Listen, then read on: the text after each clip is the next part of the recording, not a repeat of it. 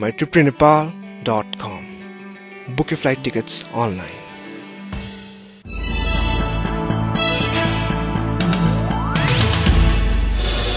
Brought to you by Broadlink. Connect your way to freedom. Dabur Special Jasmine Hair Oil. Make हरेक दिन special. प्रीति मिल PACS मात्र रु 15 मा.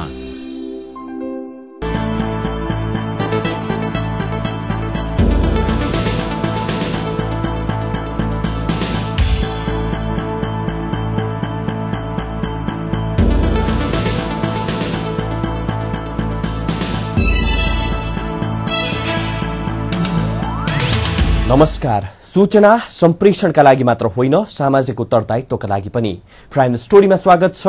म रोहन श्रेष्ठ. दर्शकवृन्द, तत्कालीन नेकपा माओवादीले 52 साल फागुन 1 गते शुरू गरेको हिंसात्मक विद्रोह, जसलाई उसले नाम दियो जनयुद्ध, जसले धेरै युवाहरूको ज्यान दियो. कतिले युद्धमा होमिएका कारण ज्यान गुमाए, कतिपय भने निरपराध साँडेको जुधाईमा परे. 9 वर्ष अघि त्यस्तै एक किशोर जो भर्खर एसएलसी दिएर गोर्खाबाट चितवन पुगेका थिए, त्यही उनको जीवन समाप्त भयो. ती किशोरका वृद्ध बाबुआमा अहिले छोराका हत्यारालाई कार्यवाही गर्न माग गर्दै अनसनमा बसेका छन्. उनीहरूको अनसन आम चासोको विषय बनेको छ. यो हेर्नुस्.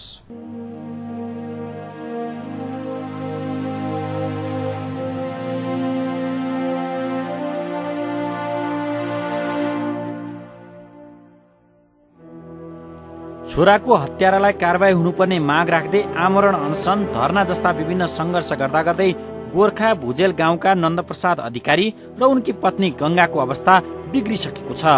56 वर्षका नन्दप्रसाद र 52 वर्षकी गंगाले ज्यान रहेसम्म न्यायको पक्षमा संघर्ष गरिरहने अठोट गरेका छन्. धेरै चरणका अनसनका कारण अधिकारी दम्पति लगभग थला परेका छन्.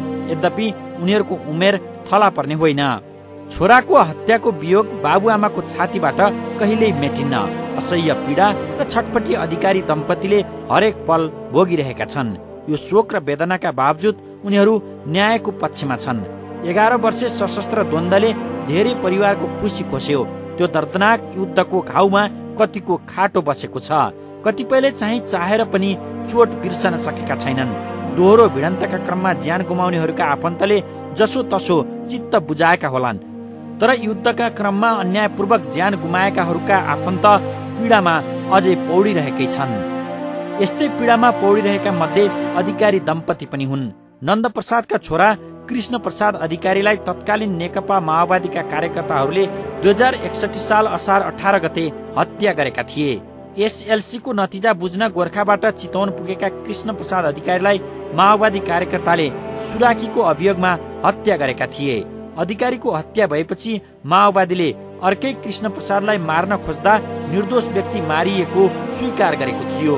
कृष्ण प्रसादको हत्या भएको 9 वर्ष पूरा भइसकेको छ. पिता नन्द प्रसादको भनाइ अनुसार कृष्णले ज्यान गुमाउने गरी कुनै अपराध गरेका थिएनन्. विद्रोही माओवादी वा सरकारी सुरक्षा निकायसँग कुनै दुश्मनी र मित्रता पनि थिएन. उनी युद्धभन्दा बाहिर थिए, बिल्कुल पर थिए. तर माओवादी कार्यकर्ताले उनको हत्या गरे. युद्धसँग नजोडिएका व्यक्तिको हत्याले सोझा नन्दप्रसादको मन पनि आन्दोलित भयो. छोराको हत्या पछिका केही वर्ष त उनलाई हत्यारा को हो भन्ने भ्यू पाउनै हम्मे पर्यो.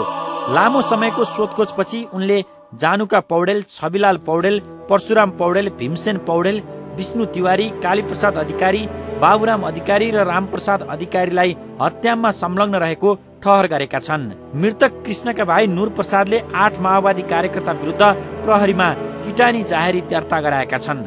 किटानीमा परेका मध्ये जानुका पौडेल माओवादी नेत्री हिसिला एमेकी पिए हुन्. कृष्ण प्रसादको हत्यामा संलग्न रहेको भन्दै केही माओवादी कार्यकर्ता विरुद्ध किटानी जाहेरी दर्ता त भएको छ, तर जाहेरी भएर पनि प्रहरीले अनुसन्धान भने गरेको छैन. अधिकारी दम्पतिको आर्थिक अवस्था राम्रो छैन. उनीहरू राजनीतिक पहुँच पुर्याउन पनि सक्दैनन्. न्याय नपाउँदा अपनाइने धेरै विधिहरूका विषयमा पनि उनीहरू बेखबर छन्. पढे लेखेका चलाक पनि छैनन्. धेरै मानिस बटुलेर नारा जुलुस गर्ने क्षमता पनि छैन. यस्ता व्यक्तिले न्याय माग्दा पाउने कुरा पनि भएन. केही सिप नलागेपछि अधिकारी दम्पतिले न्यायको पक्षमा लड्न अनसनलाई अस्त्र बनाए। अनसन नबस्दा खर्च हुन्छ, तर अनसन बस्दा केही पनि खर्चनु पर्दैन। आमरण अनसन बसेरै अन्ततः अधिकारी दम्पतिले अधिकार कर्मी, संचारकर्मी, न्याय प्रेमीहरूको ध्यान तान्न सफल भएका छन्। तर न्याय पाउने नपाउने भने अझै निश्चित भएको छैन। न्यायका लागि उनीहरूले गरेका संघर्ष र सरकारले मानसिक अस्पताल पुर्याएको घटना सुन्ने जो कोहीको चित्त बुझेको छैन।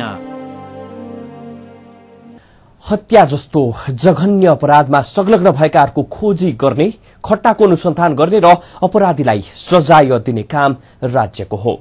यसैका लागि राज्यमा प्रहरी, अदालत आदि संयन्त्र गठन गरेको हुन्छ।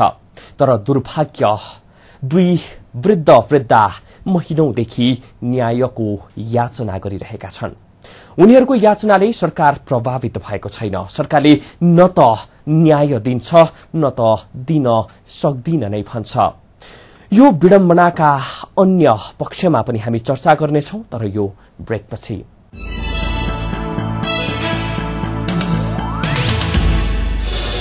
Brought to you by Broadlink. Connect your way to freedom. Dabur Special Jasmine Hair Oil make हरेक दिन स्पेशल। प्रीति मिल्क प्याक्स मात्र रु 15 मा।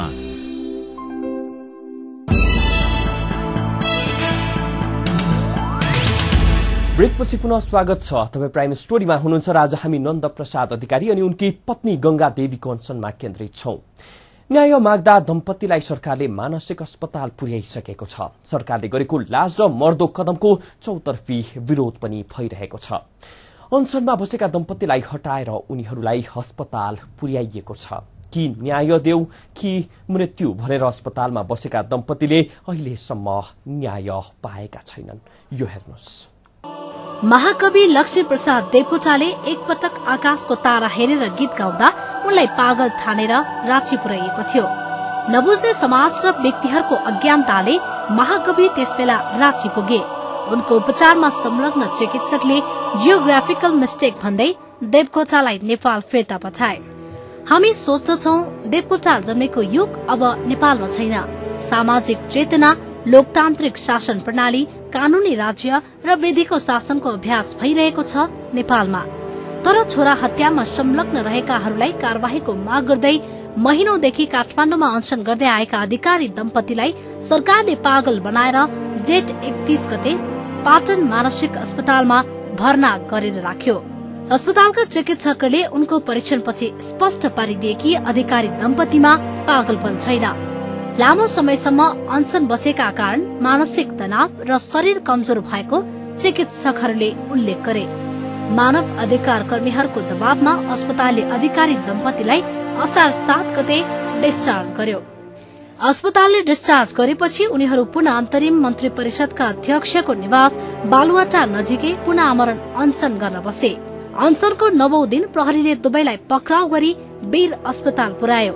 अहिले अधिकारी दम्पतिको वीर अस्पतालमा उपचार भइरहेको छ। कृष्ण प्रसादका हत्यारालाई कार्यवाहीको माग गर्दै आफ्ना बाबु आमासँगै आन्दोलनमा होमिएका कृष्णका दाजु नूर प्रसादलाई समेत प्रहरीले पक्राउ गरेको थियो। माओवादीको हिंसात्मक विद्रोहका दौरान एउटा छोरो बिना अपराध मारिए, अर्को छोरालाई प्रहरीले पक्राउ गरेर हिरासतमा राख्यो। वृद्ध दम्पतिलाई जबरजस्ती पागल बनाएर मानसिक अस्पतालमा भर्ना गरियो। एउटा परिवारलाई यो दुर्दशामा पुर्याउने काम सरकारले गर्यो। न्याय माग्दा मानसिक अस्पतालमा पुर्याएको घटनाले मानव अधिकारको क्षेत्रमा ठूलै तरंग ल्यायो। यसको छानबिन चाहिने कानून सम्मत ढंगले न्यायिक तरिकाले यसको छानबिन गरेर तपाईहरुले कुरो टुंग्याइदिनुपर्छ भन्यौ। र त्यतिबेला खिलराजीलाई मैले के पनि सम्झाएँ भने जेठ 7 गते जजसलाई नन्द प्रसादको परिवारले आरोपित गर्ने गरेको छ। उहाँहरू सबैले पनि के भन्न भएको छ भने यो सम्पूर्ण विषयमा चाहिँ नि उपयुक्त तरिकाले, भरपर्दो तरिकाले यसको छानबिन गरिपाउँ, अनुसन्धान गरिपाउँ भनेर उहाँहरूले पनि भन्न भएको छ। मृतक कृष्ण प्रसादका दाजु नूर प्रसादलाई मन्त्री परिषदका अध्यक्ष खिलराज रेग्मीले बोलाएर प्रक्रिया अघि बढाउने आश्वासन दिएका छन्। पहिले रेग्मी सरकारले नै वृद्ध अधिकारी दम्पतिलाई मानसिक अस्पतालमा भर्ना गरायो। सरकारी दबावका कारण अस्पतालले पनि मानसिक रोग नभएका उनीहरूलाई लामो समय अस्पतालमा राख्यो। अहिले रेग्मी सरकारले पुनः अनुसन्धान प्रक्रिया अघि बढ़ाउने आश्वासन दिएको छ। घटनामा एकीकृत नेकपा माओवादीका कार्यकर्ताहरूको नाम जोडिएका कारण रेग्मी सरकारले उनीहरू विरूद्ध अनुसन्धान गर्ने र कार्यवाही प्रक्रिया शुरू गर्ने आश्वासनमा पीड़ितहरू विश्वस्त हुन सकेका छैनन्। न्याय माग्दा मानसिक अस्पतालमा उपचारको बहानामा थुन्ने सरकारले अधिकारी दम्पतिलाई न्याय देला भन्नेमा शंका नै छ। राजनीतिको आवरणमा अपराध गर्नेहरू हाम्रो समाजमा खुलेआम हिँडिरहेका छन्। राज्यको कानून भनेका निमुखालाई मात्रै लाग्ने भएको छ। शक्ति, पहुँच र चलाखहरूले कानूनलाई आफू अनुकूल प्रयोग गर्छन्। निमुखा भने कानूनको फन्दामा पर्छन्। थप प्रसंग जोड्नेछौं, तर यो ब्रेकपछि।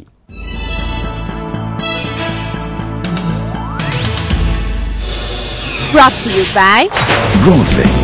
Connect your way to freedom. Dabur special jasmine hair oil make हरेक दिन स्पेशल। प्रीति मिल्क प्याक्स मात्र रु 15 मा।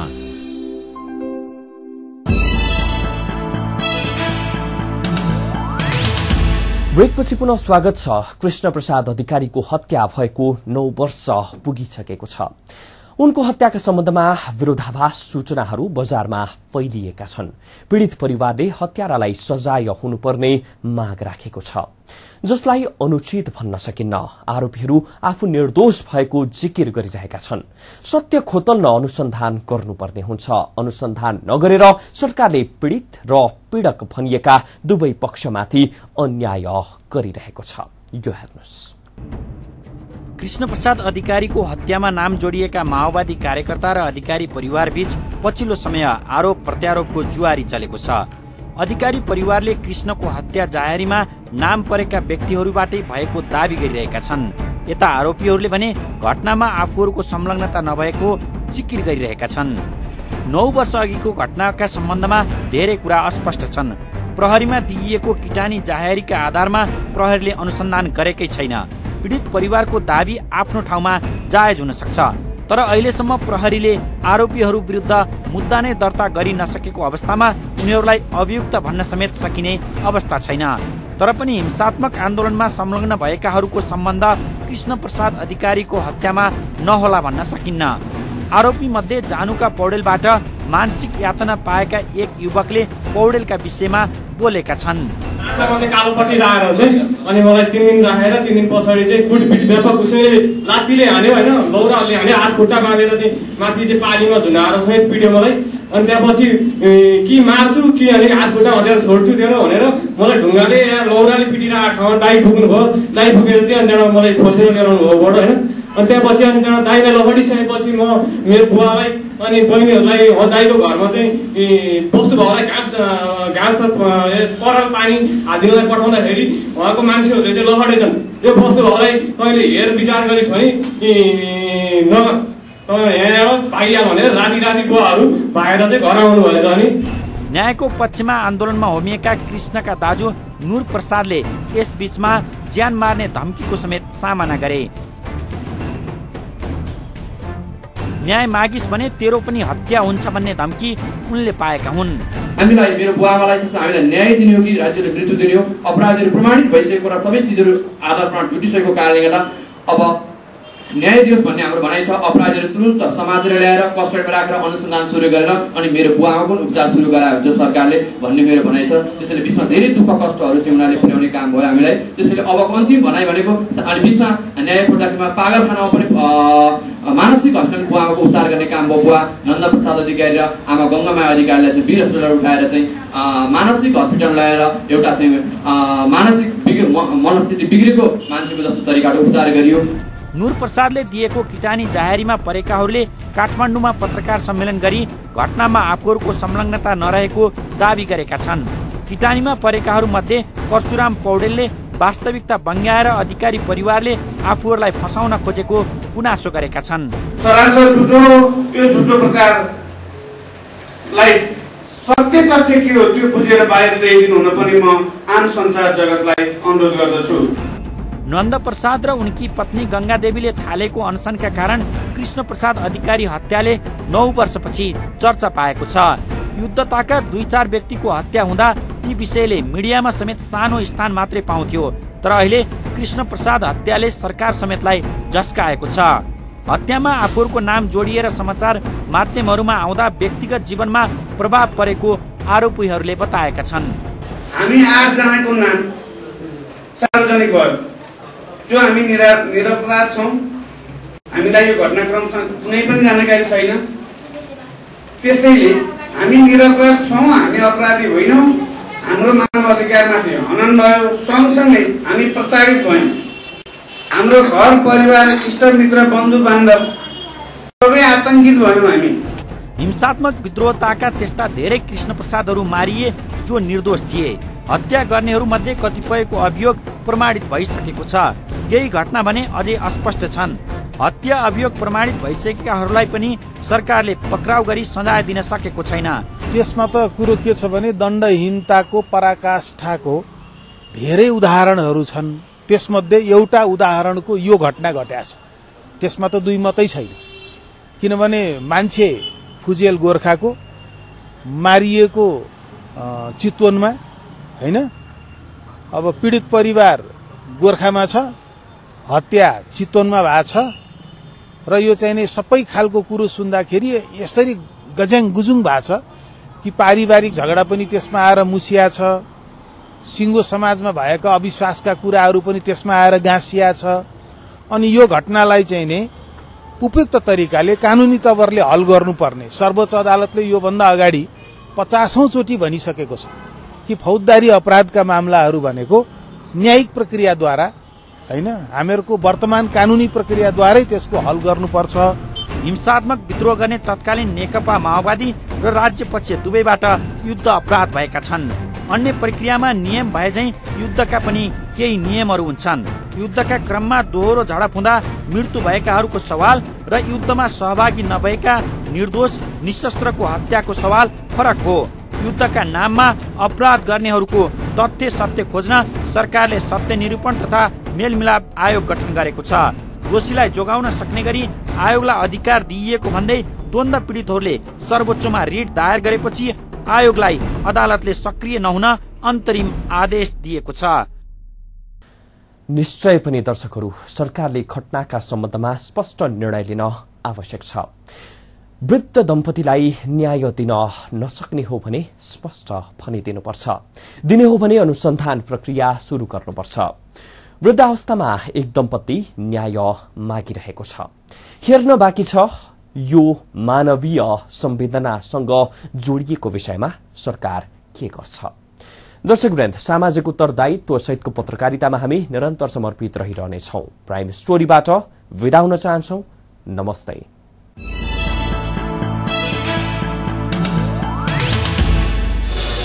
Brought to you by Broadlink. Connect your way to freedom. Dabur special jasmine hair oil, make हरेक दिन स्पेशल। प्रीति मिल्क पैक्स मात्र रु 15 मा।